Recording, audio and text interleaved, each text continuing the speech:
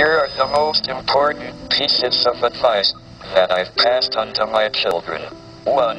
Remember to look up at the stars and not down at your feet. 2. Never give up work. Work gives you meaning and purpose, and life is empty without it. 3. If you are lucky enough to find love, remember it is rare and don't throw it away. সেই মানুষটিকে ধন্যবাদ দিয়ে শুরু করছি আমাদের আজকের video, যার জন্যই আজকে আমরা জানতে পেরেছি মহাবিশ্বের সবচেয়ে বিস্ময়কর বিষয় ব্ল্যাক হোল সম্পর্কে, দূরের নক্ষত্রের জীবন সম্পর্কে, আর সেই বিখ্যাত থিওরি অফ এভরিথিং। স্বাগতম জানাচ্ছি জানতে হবে নতুন ভিডিওতে।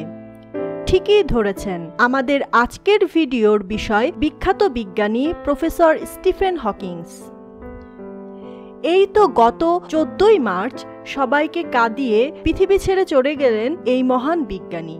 তার বয়স হয়েছিল 76 বছর।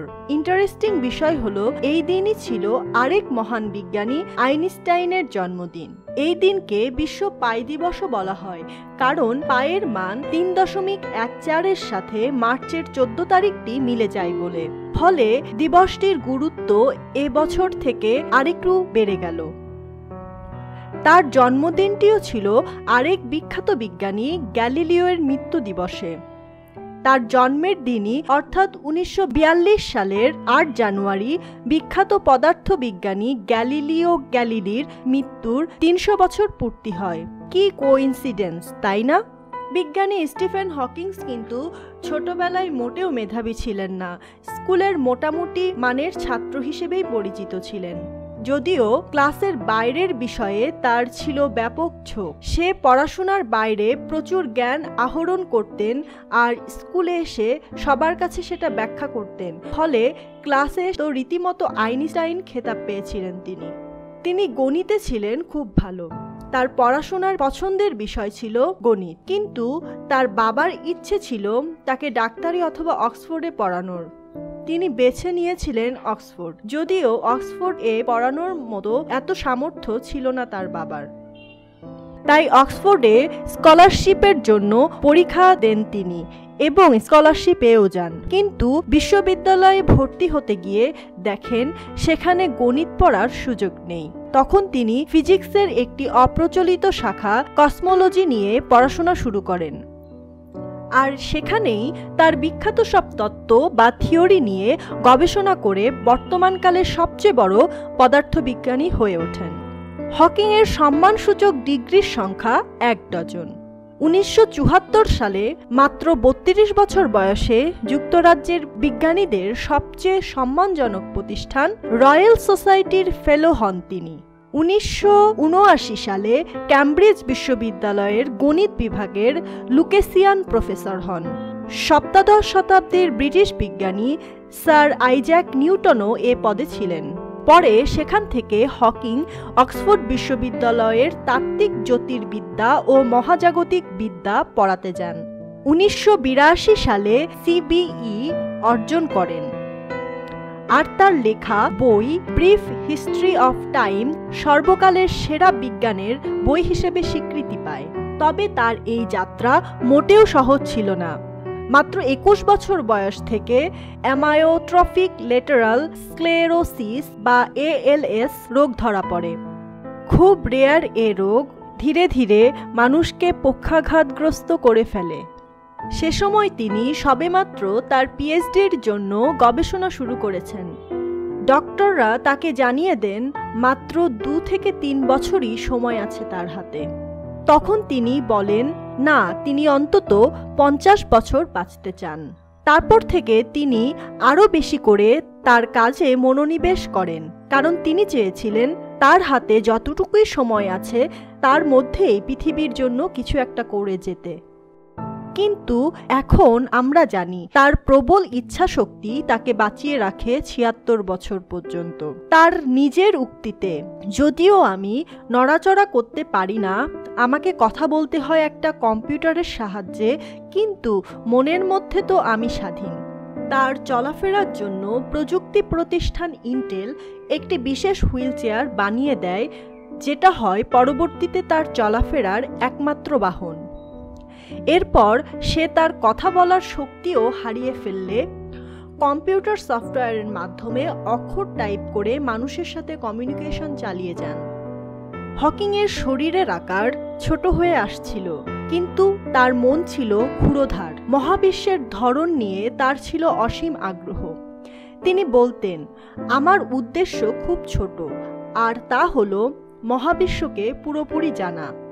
এটা এমন কেন এবং এর অস্তিত্বই বা আছে কেন, এসবের উত্তর খুঁজতে চাই। মহান এ বিজ্ঞানীর বেশিরভাগ কাজই ছিল আপেক্ষিকতা, মহাবিশ্ব ও সময়ের প্রকৃতি, কোয়ান্টাম তত্ত্ব, মহাবিশ্বের ক্ষুদ্র কণা কেমন করে কাজ করে এসব নিয়ে। মহাবিশ্বের সৃষ্টি কোত্থেকে, কেমন করেই বা তা সবকিছু নিয়ন্ত্রণ করে, এর উত্তর খুঁজতে চেয়েছিলেন তিনি। হকিং বলতেন, তিনি দেখাতে চান যে মহাবিশ্বের রহস্য উদ্ঘাটনের চেষ্টায় শারীরিক প্রতিবন্ধকতা কোনো বাধাই নয়। তিনি বলতেন, মানবজাতি যদি মহাবিশ্বের দিকে আগ্রহী না হয় তবে তাদের কোনো ভবিষ্যৎ নেই। পৃথিবীতে প্রাণের অস্তিত্ব ক্রমেই ঝুঁকিপূর্ণ হয়ে উঠছে। বৈশ্বিক উষ্ণায়ন, পরমাণু যুদ্ধ বা জিনগত প্রকৌশলের মাধ্যমে সৃষ্ট ভাইরাস বা অন্য যে কোনো ভয়ানক কোনো বিপদে এখানে প্রাণের অস্তিত্ব নিঃশেষ হয়ে যেতে পারে।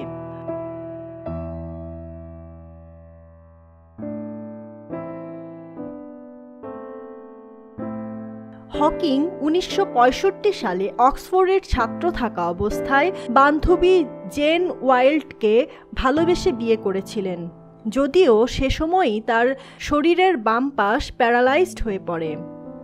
তাই প্রথমে হকিং জেন ওয়াইল্ডকে বিয়ের জন্য মানা করে দেয়। জেন তাকে এতই ভালোবেসে ফেলেছিল যে সবকিছু জেনেও তাকে বিয়ে করে। এ দম্পতির 3 সন্তান ছিল। 25 বছর একসঙ্গে থাকার পর তাদের বিচ্ছেদ হয়। পরে তিনি অ্যালাইন ম্যাসন নামের এক সেবিকাকে বিয়ে করেন, তবে এ সম্পর্কও ভেঙে যায়। তাই বলা যায়, হকিং বিজ্ঞানের জটিল সব বিষয়ে গবেষণার দিক দিয়ে সফল হলেও সাংসারিক জীবনে খুব একটা সফল বলা যাবে না তাকে। হকিং ও ওয়াইল্ডের প্রেম কাহিনী নিয়ে তৈরি হয় দ্য থিওরি অব এভরিথিং চলচ্চিত্রটি, যেটা অস্কার পুরস্কার জিতে নেয় 2015-তে। তাই দেখে না থাকলে অবশ্যই দেখে নিতে পারেন সিনেমাটি। স্টিফেন হকিং 2009 সালে প্রেসিডেন্ট ওবামার কাছ থেকে আমেরিকার সর্বোচ্চ পদক স্বাধীনতা পদকে ভূষিত হন।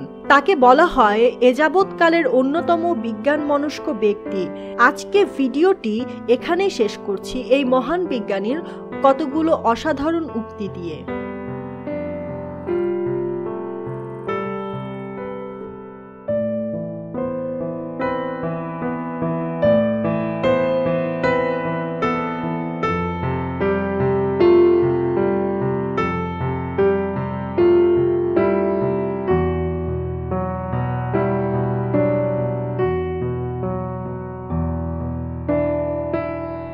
ভিডিওটি কেমন লাগলো লাইক অথবা ডিসলাইক করে জানিয়ে দিন।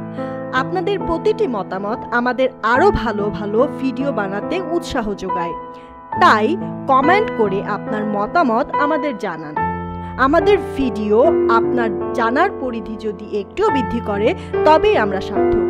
আমাদের প্রতিটি ভিডিও প্রকাশ হওয়া মাত্র দেখতে চাইলে সাবস্ক্রাইব করুন। আর হ্যাঁ, কৌতূহলী থাকুন সব সময়। সবাইকে ধন্যবাদ।